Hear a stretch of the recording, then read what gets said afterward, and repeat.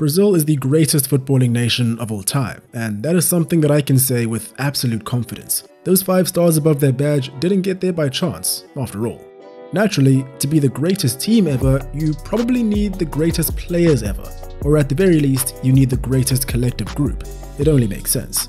Between about 1958 and 1970, Brazil showed the world what they were made of, embarrassing nations left, right, and center. Which brings us to the man of the hour. The subject of today's video was not only part of the legendary Brazilian team from that era, but he also successfully took over the reins from the legendary Garrincha and outscored the great Pelé in arguably Brazil's greatest ever World Cup triumph. It's pretty impressive, right? Jair Ventura Filho, more commonly known as Jairzinho. The man was strong, the man was fast, the man could dribble, and the man could score. Yet, I feel nowadays he's not talked about as much as he should be in conversations regarding brilliant Brazilians of days gone by. Until today. With that being said, how good was Jairzinho really?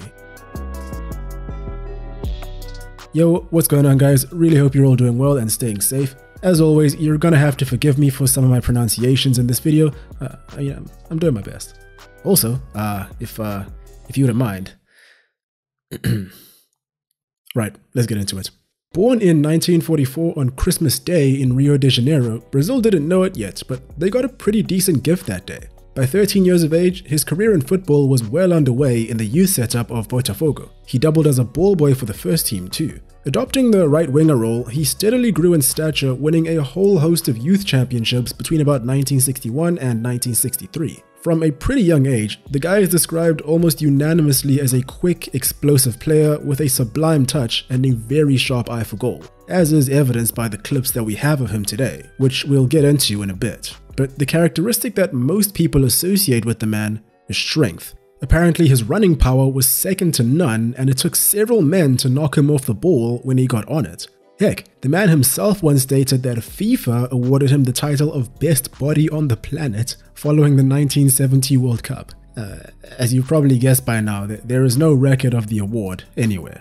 But you know, I am no hater, so I'm willing to give my guy the benefit of the doubt on this one.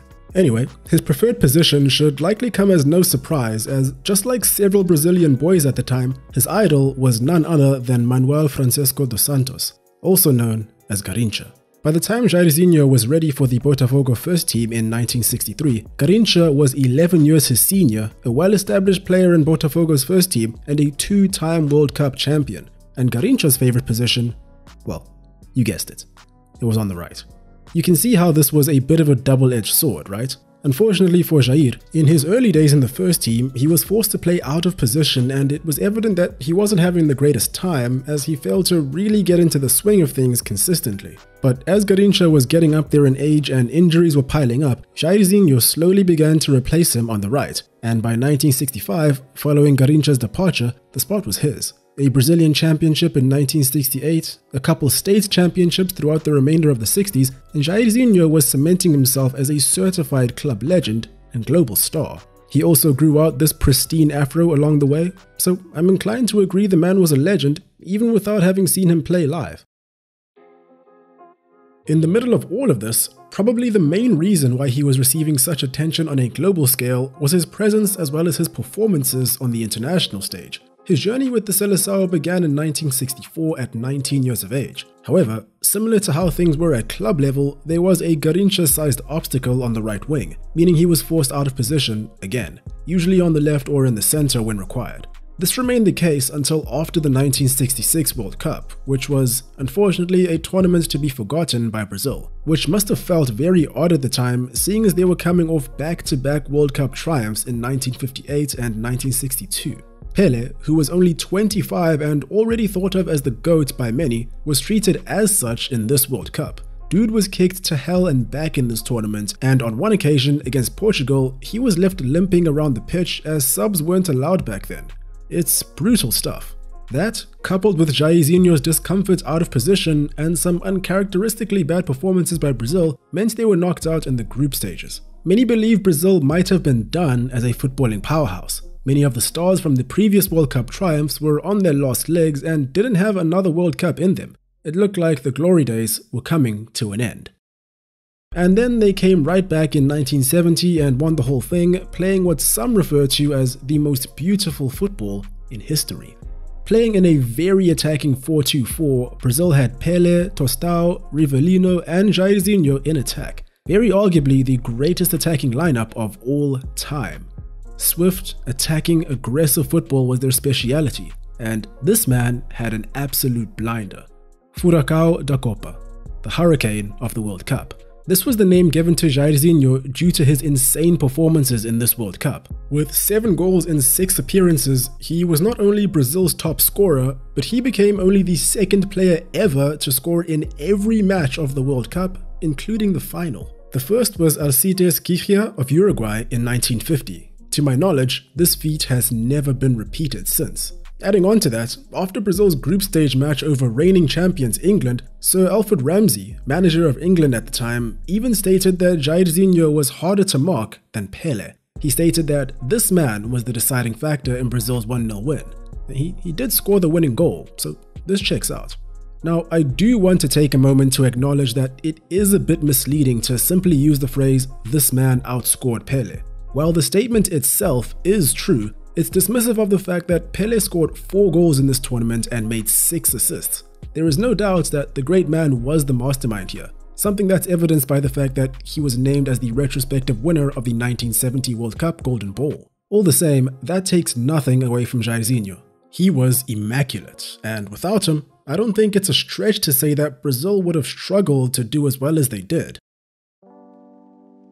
Following the World Cup win, Jairzinho returned to Botafogo and saw out the remainder of his 20s. He didn't win much else with them, but he still managed to put in a few more iconic performances before his time with them was up. A hat-trick in a 6-0 win against bitter rivals Flamengo in 1972 stands out as an example of just that.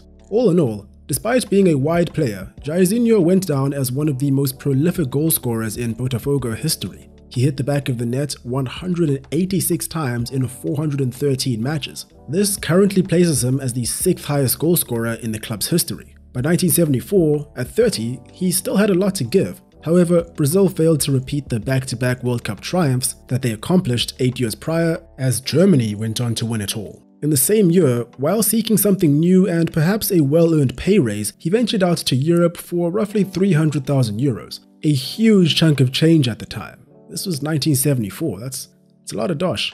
His destination was Marseille, and according to the official Marseille website, along with Paulo César, another Brazilian that made the switch to the French club, they were the first ever players to have won a World Cup to play in the French top division. It's a pretty good bit of trivia, you know. And the excitement surrounding Jairzinho's arrival was justified immediately as he scored on his debut. He added a further 8 goals in his first 18 appearances. However, after just a year in France, things quickly turned sour. Apparently, in a quarterfinal match of the Coupe de France, both Jairzinho and Paulo César are said to have physically attacked the referee, an action which got them suspended and would eventually lead to them departing the club. I mean, that's fair enough. I couldn't find any footage of it, but I don't think that's within the rules. From there on, oddly enough, he made a trip over to South Africa, where he had a brief stint with Kaizer Chiefs. Brief as in 3 games. But 7 goals in those 3 games is a pretty decent return.